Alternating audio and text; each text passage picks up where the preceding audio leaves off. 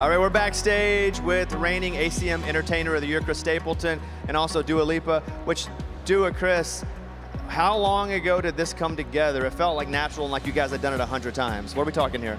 Well, we've really got together like 2 days ago to rehearse for this, but we've been talking about this for a little while. Was this your idea? Genius to get Dua Lipa to do the song with you. I think it was her idea. Was it? Yeah. Was it? It was my idea. I'm such a fan of Chris's, and I kind of just reached out and was like, hey, you want to do something together? And this came about, and yeah.